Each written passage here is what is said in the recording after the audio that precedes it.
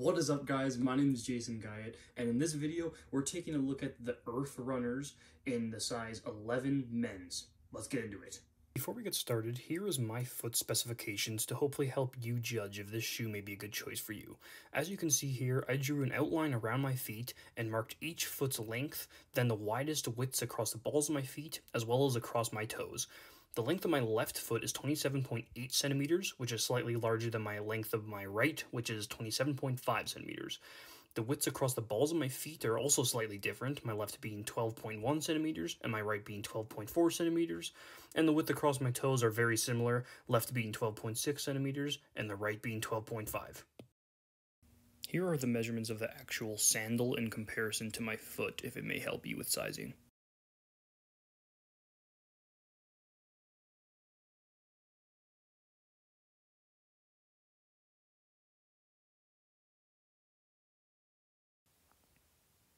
So, I'm obviously quite biased in saying this, as this is the only pair of actual minimalist sandals I already own, but these things are the bomb. Of course, I can't judge them on other pairs as I don't have them, but these things have been so comfortable, probably honestly because there is no side to it, really compressing my foot together, which bugs me with normal shoes with such wide of a foot. But will other sandals be the same? That's what I'm not sure. Overall, these guys have been really comfortable, though. What sets Earth Runners apart from other minimalist sandals, however, is the copper rivet found in the sole of the shoe, which helps ground you with its conductive lacing around your foot. This is a really interesting idea that has not been really played around with by other minimalist shoe companies. They also sell the copper rivets individually for you to buy and install yourself into other pairs of shoes that you can install on a similar position as they are in the Earth Runners.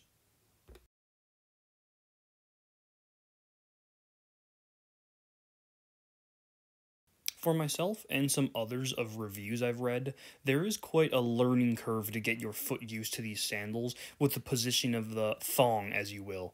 They can sometimes rub on the inside of your toe and the top of the foot depending on how tight you have them, but I got quickly used to this and they were comfortable otherwise afterwards.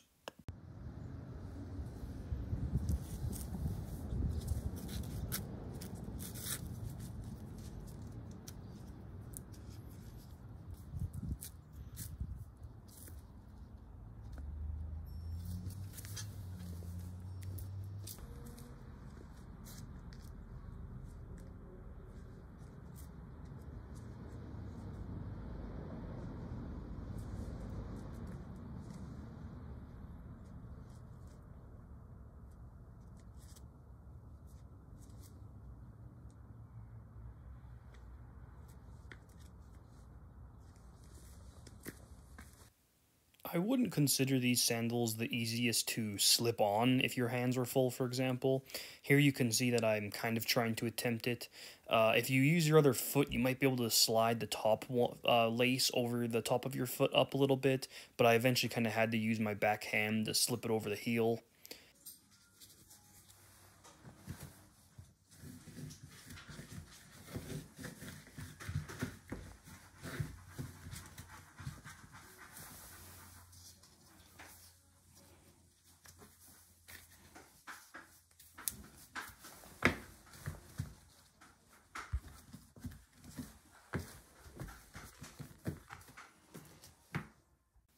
That being said, much easier to slip off.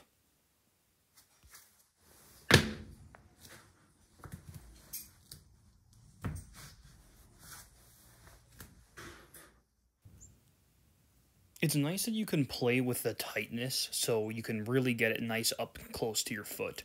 Here I kind of demonstrate what the mobility is like, that you can flex your foot and it will move with you, as well as it staying pretty close to the top of your foot. That being said, while walking sometimes, rocks will tend to kind of slip in between the sandal and my foot, but it's a pretty easy fix. Here's a clip of me, despite the somewhat tightness level of the laces, how much my foot will move around in the laces, side to side, up and down. Not too much give.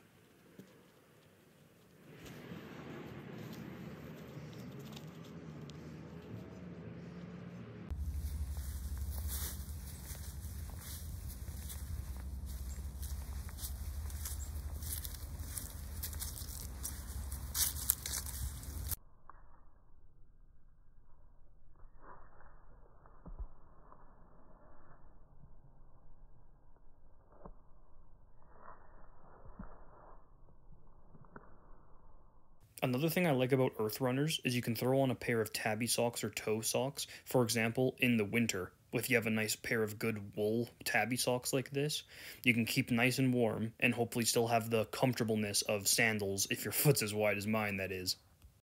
Wearing a sock with the sandal won't add to too much more excess mobility under the laces.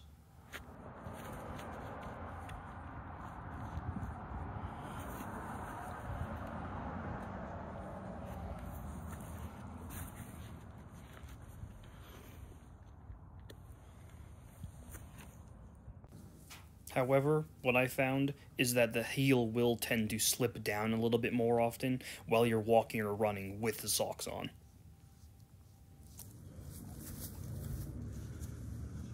Overall, I'm really happy with the purchase of my Earth Runners. They really are comfortable, and I even managed to do a 9K hike uphill in them. Only reason I took them off coming down is they kind of jammed into your toe on the decline. I hope you guys found this video helpful on the Earth Runner Circadian men's size 11. As always, happy to answer any other possible questions you may have in the comments down below, and I'll catch you in the next one. Peace.